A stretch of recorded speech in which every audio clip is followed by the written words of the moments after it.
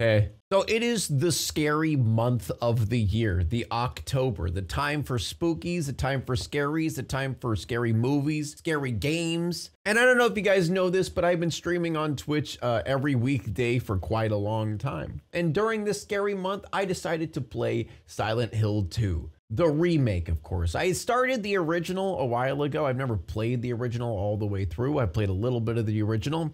And boy, when I saw the trailer for Silent Hill 2, I was extremely skeptical about what we were going to get. I'm pretty sure most people were extremely skeptical just by the trailer alone. I don't understand how they failed so terribly in displaying what you're gonna get with the new Silent Hill 2. But man, was I very, very surprised by how good this game was. I never was even going to buy this game because guess what? This game is $70 goddamn dollars. Honestly, if I wasn't streaming this game, I don't really know if I would actually buy this game to play it for myself. But let's talk about it. Is Silent 2 really worth $70? That's a big freaking number. I mean, that's just where AAA title games are now. You know, it was 50 back then. It was $49.99 back then. Moved to $59.99. Now we're up to $69.99.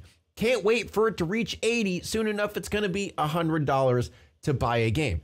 That's just where things are going. But you know, inflation and all that nonsense. Graphical wise, I would say this game is absolutely fantastic. The aesthetic of Silent Hill 2 is definitely what this game is known for. This is not a jump scare heavy game, right? It's more about the atmosphere. It's more about the storyline that's going on and the psychological things that are happening. And I'm not gonna lie, I've played a lot of scary games in my day, and I would say this is definitely one of the top scary games when it comes to atmospheres. I don't think I've clenched my sphincter so hard for a consistent amount of time. I basically have given myself some solid Kegel exercises just by playing this game alone. I feel like one of the scariest parts of the game is when you go from outside to inside your first time. I feel like the more and more you play the game, a little bit less it becomes scary and more it becomes a game, if that makes sense. It's more about the puzzles. It's more about saving your ammo and reserving it and all that different things. And if you guys know me and know who I am, you know exactly that I handled this game with finesse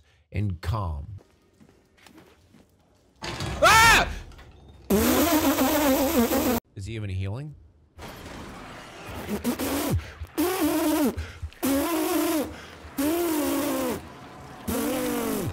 No! No! The door! No! Get out!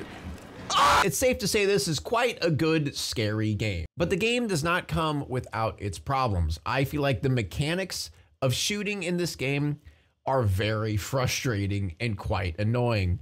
But that is kind of the element of a horror game. You know, shooting and fighting the bad enemies are supposed to feel difficult, are supposed to feel annoying because it makes it more stressful for the player to like survive.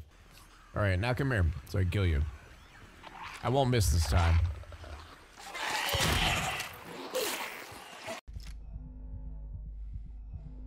Come on, right? That's actually embarrassing. This is embarrassing for you. It is really embarrassing for you. Yeah, I honestly feel bad for you. Oh God.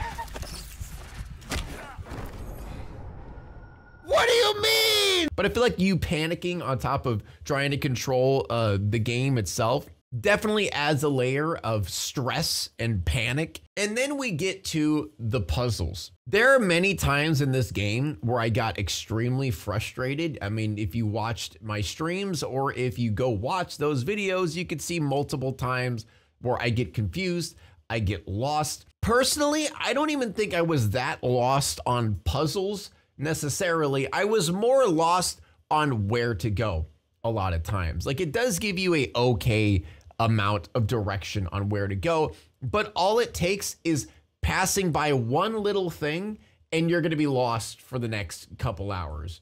You'll have to retrace your steps multiple times, and yeah, it gets extremely frustrating at times. I actually witnessed some streamers just completely quit the game and rage quit because the puzzles were too difficult or they couldn't figure out where to go and they were too prideful to look up a walkthrough, which I was very adamant about when I played this game. I made sure my chat did not tell me what to do. I made sure you guys didn't freaking spoil anything for me. It was all up here, baby. I figured it out by myself, all right? I got a big brain. But at the end of the day, let's talk about it. Is this game really worth $70? Honestly, kind of. I would say that this game is sort of worth $70. It doesn't mean I would recommend going to buy it. If you are really into horror games, if you're really excited about horror games and you love psychological horrors and creepy aesthetics, this is definitely the game for you. Like I said before, Silent Hill 2, the original, and this one, its soundtrack, its atmosphere, just the creepy noises in the background is so well done. You're gonna need to have some good headphones to really enjoy. Hell, half the time I was more panicked and freaked out just by a sound effect happening on my headphones rather than a jump scare popping out. There's so much suspense in this game. It's honestly masterfully done. That when it comes to remakes, this is definitely top of the pile. There's been a lot of stinky remakes when it comes to games and movies, but I definitely feel like Silent Hill 2 delivered incredibly. I would venture to say for a remake, I'd give this game an 8 out of 10. Definitely one of the better horror games I've ever played, if not the best horror game I've ever played. And I feel like for me personally, that's because, you know, it's not just jump scare after jump scare. You know, that shit gets kind of annoying, gets kind of boring after a while. This relies way more on the environment, on the sounds, on the visuals, everything. And if you guys don't want to play the game, you can click the link down below and just watch me play the game yourselves. That's all I got today. Bye-bye.